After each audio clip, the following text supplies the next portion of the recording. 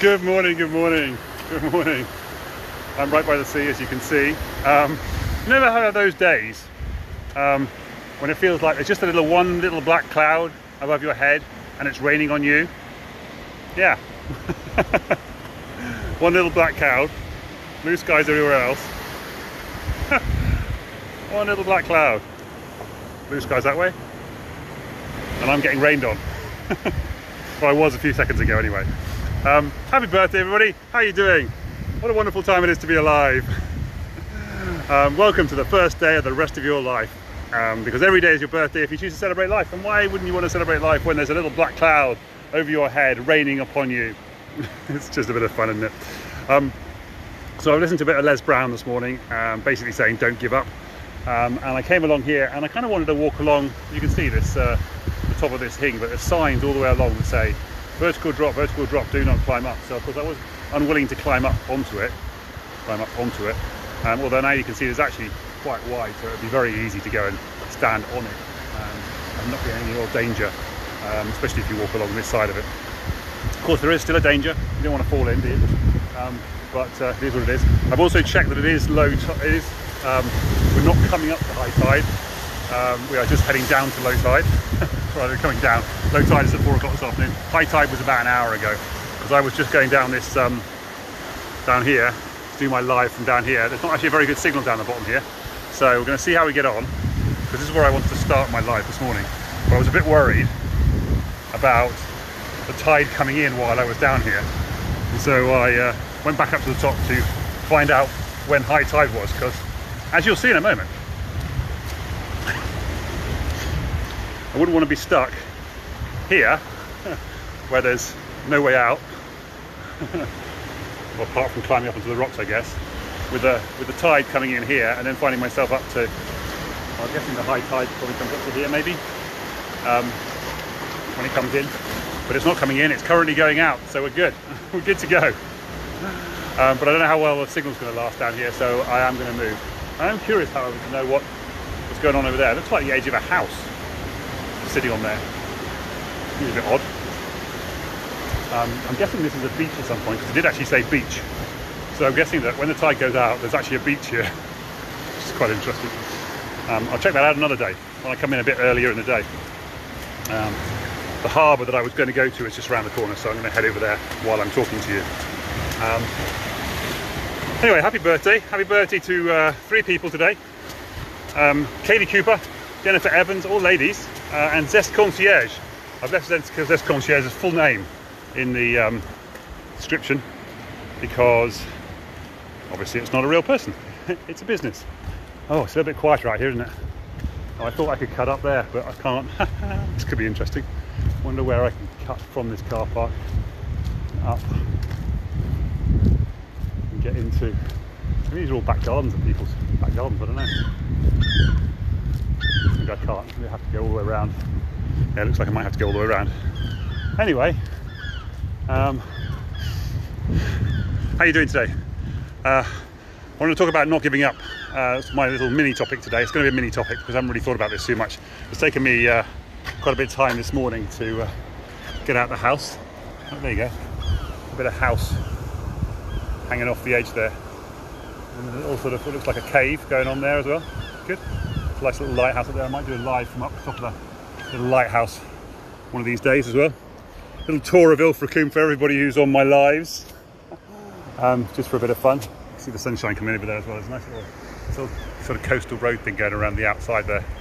And then there's a little tour at the top there. So these are all good little runs along the coast, which is kind of fun. So never giving up. So this is me.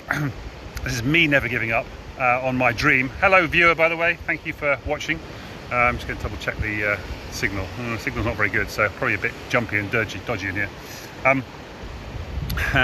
So anyway, but yeah, I just wanted to talk about sort of not giving up. So the view's better that way. The sunshine's coming in my face. Oh look, there you go. So now you see, I didn't give up. It was a little bit of rain earlier on, raining down on my head, and now we have the sun shining on my head. How lovely.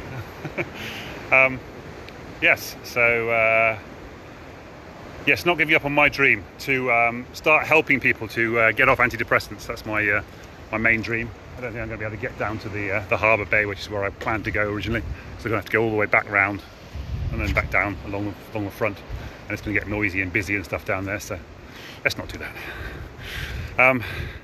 My dream, never giving up on my dream to here you go, here's the signs by the way I was talking about earlier on. Vertical drop. Keep off. Actually, it's back to front for you guys, isn't it? So here you go, try this as well. There you go. Danger, vertical drop, keep off. And of course from up here you're like, I don't know what it's actually like. How deep is that? Get out. Yeah, anyway, so never giving up. Yes, I've been going at this for a long time. Started in 2014 when I did my first event in October 2014. Actually, interestingly, my first event I did in 2014, which was called Breakthrough 2014 UK, I think it was called actually. And we did a whole day. We did a firewalk at the end of the day. We had a guy there doing glass breaking and arrow breaking as well. Oh, sorry, glass walking rather, and arrow breaking. It was great day out. Had some good food. Held it at my old school, Dean Close in Cheltenham. And I had about 50 odd people in the room. And I thought it was going to be a big event, and I thought it was going to be the big start of something big. But I actually lost money running it because I'd really designed the event for 500 people to fill the theatre at Dean Close School. All paying me about £50 each. I think the official ticket price was £97, and then we had like an early adopter reduction to 47 or something like that. Can't remember now, it's a long time ago.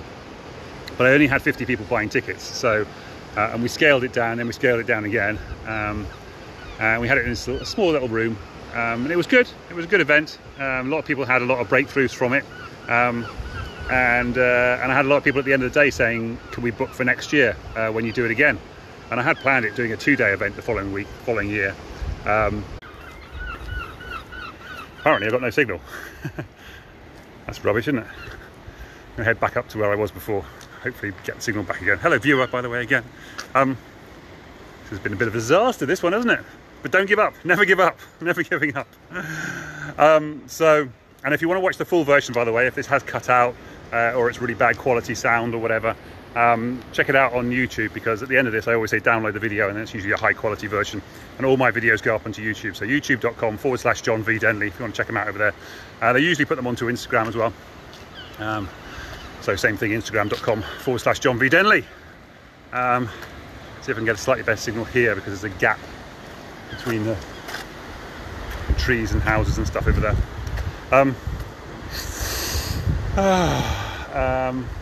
It's a cool restaurant there as well, I think, isn't it? Back of a cool restaurant. Let's just flick this around. It's a bit funky, isn't it?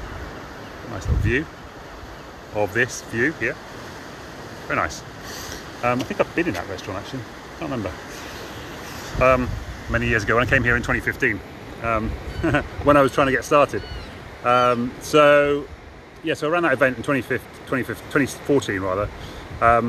50 people in the room. It was a good event. Lots of people asking me if I can book for next year, and I was going to do a 2-day event the following year, do it over the weekend when we change the clocks in the UK, which then means you get an extra hour in bed, because you put the clocks back overnight on the Saturday night, so you go a bit of a party Saturday night, get an extra hour in bed and start again the next morning, the Sunday morning, which I thought would be a really cool idea after we've done the firewalk obviously. And also the firewalk will be when it's still dark early on in the evening, because then the next day of course it's much lighter, much earlier, so it wouldn't work quite so well.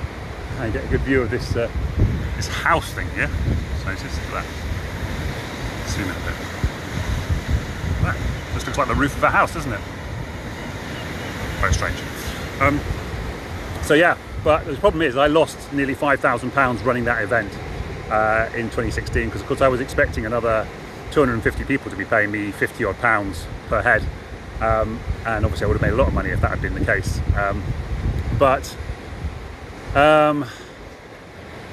and so I got scared and I didn't do it again in 2015. I did a few smaller events in 2015, got a lot of press coverage in 2015, so that was pretty cool, but I didn't stick at it. And then I went and walked the Camino de Santiago in 2016, and then I started Neptune Rum at the end of 2016 and throughout 2017. That didn't quite go to plan, because that was supposed to generate me enough money to get started again, get my cash flow going again. Didn't quite work out that way. Although Neptune Rum is going very well now. Check it out. Go and Google Neptune Rum, and you'll see that business I started in 2016, 2017. And then I paid somebody. I did get some money from that eventually in 2019, I think it was. And then I paid somebody to set up all my online programs in 2019. It didn't quite go to plan either. So I lost all that money and start all over again. At the beginning of 2020, I learned how I trained with Joe Howarth, Happiness Howarth, to be a Happiness Club trainer. And then pandemic, January 2020, came along, didn't it? So I couldn't go and do all this training in businesses and in primary schools on emotional intelligence. So that didn't quite work out, did it? So I had to rebuild again during 2020.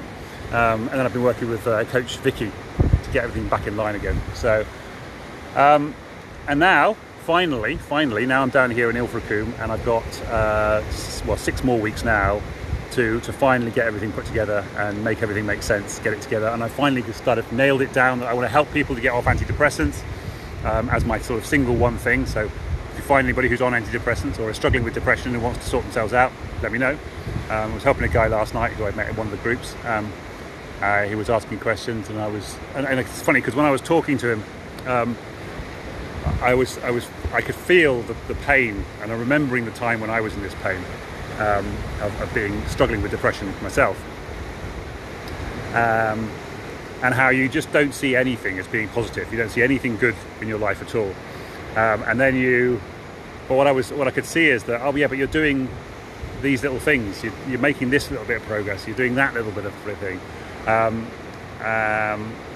And so I could feel myself going, yeah, this is definitely where my talent lies, because you can really help people to start to see. I mean, I don't know if I have helped or not yet, but obviously it's just early days. But if you can help people see through the fog of the negativity of depression, and just see those little tiny things, those little tiny wins. So one example I was giving somebody else a couple of days ago was, for example, I mean, it's a ridiculous example, but it's this sort of thing that when you get stuck in depression, you really struggle with, or at least seeing the positivities of this. I was saying to them, the thing is, you're going to the toilet every day in a toilet. You are making a conscious choice to get out of your bed, get out of your chair, walk to the toilet, use the toilet, and then go back to your chair or your bed or wherever it is you're at, rather than just staying where you are because you can't be bothered to get up and going to the toilet in your chair or in your bed. That's a win. That is a win. No matter how bad you feel, that can be classed as a win, as an achievement, as a success. I just realised I didn't put a timer on this. I've got no idea how long I've been talking for. Which is always really annoying on Facebook. I wish they'd give you a little timer so you can say how long I've been talking for. If anyone can tell me, by the way, feel free. So I can see there's one viewer on here. I don't know whether you can tell me what's actually going on there. I can't even see who you are. So if you can let me know who you are as well, that would be great. Every little thing can be classed as a win. Even waking up in the morning is a win. I've talked about this a few times on here. Welcome to the first day of the rest of life. Isn't it wonderful to be alive? You've woken up this morning and you are alive, and you've decided that today is a day you're going to have another go at life. You're going to try again at life today. You're going to never give up. You're not going to give up on your life at this stage. Not right yet. Right now, you're not going to give up. And you're going to give it another go. You've got a day today. You're going, I'm out here today. What is it? It's coming up to 11 o'clock. You can see that. I'll flip the camera. There you go. Can you see that? No, I'll flip around. Flip around, camera. There we go. 11:40. Very late running today. Very late running today, but it's 11:40. I've still got 9 hours or so left of today before I start going to bed and start winding down about 9:30. Well, 9:30 is when I start winding down for the evening. I was chatting yesterday with a lady in America who is on Instagram. Her name is Lawyer K, K-A-E, Lawyer K-A-E. She does some really cool stuff on legal matters, mostly American, of course, so not particularly relevant if you're in the UK. But if you're in America, go check her out, because she gives free advice, free lawyer advice on a regular basis on Instagram. Lawyer K, K-A-E. And she was saying, you know, what's your morning routine or something like that. And it was one of those sort of questions you get on Instagram, and it's like, well, you only get like 2 lines you can reply on. I said, well, I can't tell you about my morning routines in just 2 lines. And so she wrote me a direct message and she said, well, okay, well, tell me in direct messages what your full routine is. And I was like, oh crikey, okay, well, it starts the night before. She actually asked me about the evening routine. So I talked about the evening routine, about the choose happy process, you know, that I've designed. And by the way, if you want the choose happy thoughts process, let me know. That's going to be very close to be finished today. I've got to do some videos for that before I finish it off and tidy it all up. But anyway, let me know in your comments if you see that and you want that. And then that runs into the morning, and then you have a whole morning routine. Now, my morning routine this morning has been all over the place because my battery ran out on my phone, and so my alarms didn't go off. That's why I'm a bit late today. Forgot to plug it in to charge last night. These things happen.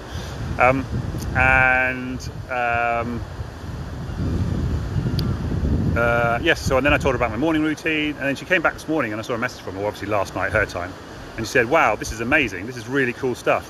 I'm going to start changing some of my things based on what you've said. And I'm like, oh, cool. I didn't know how useful that would be. So yeah, just talking about my morning routines and the things that I do to help keep my mental health strong, and keep myself thinking positively, and making sure that my mental strength is so strong that no matter what happens to me, I never go back into that negativity of depression, of massive anxiety, stress, and the suicidal thoughts that I used to have on a fairly regular basis back in the old days. I don't have any of that anymore because I've worked on it. I put the effort in. I've said before a few times, if you want to become ace, you need to become aware of the problem, you need to make choices, better choices, and you need to put effort in over time. A-C-E. A-C-E. Yeah, so I never gave up, didn't want to give up, and now I feel very positive. I don't struggle with depression anymore, and I now want to help other people to also recover from depression and get themselves into a position where they are mentally strong and they will never struggle with depression ever again, naturally as well, without any pills or potions or whatever. And actually it's going to work for everything as well. It works for all of your strengths. And actually we just seen Simone Biles, American gymnast, pull out because of her mental health. And honestly, I wish I was famous enough so I could go and say, hey, do you want me to help you out here and help you out figure out what's going on with your head there? Because it's going to be a story inside her head. It's going to be experiences that she's had in the past. It's going to be stuff that's happened to it that's then repeated, and she's got this negative voice inside her head that's telling her that she's not good enough, or not successful enough, or something, or fat, or not tall enough. I don't know what they are. I have no idea. But there'll be these negative stories that's repeating inside her head, and it's causing her to not be able to focus on what she wants to do. And same thing, we saw the same thing with the tennis player Naomi Osaka. It's just your head gets a bit messy, and sometimes you can spiral down into this cycle, and you just can't get out of it. You can't see the positivities, you can't see the good stuff. But once you've got all the right tools and techniques and tricks and stuff in your tool bag, it's so much easier to see the positive in everything, even including the little black cloud I had earlier on above my head that was raining on me. It was just there.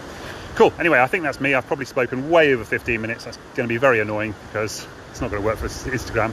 So if you're watching this on Instagram, go check it out on YouTube if you want the full thing. Oh, and actually I've got the timer on here, so it's counting down 55 seconds left before Facebook's going to get cut off. So right, that's definitely me done. I am going to send you loads of love. Look at that. Mwah, mwah, mwah. Send you all love. Send love out to the world. Tell people you love them. Have a lovely day, and I'll see you tomorrow with a slightly better, more organised chat. But maybe this was good. Sometimes these very personal chats can be very helpful for some people. Take care, guys. Bye for now. Love you all.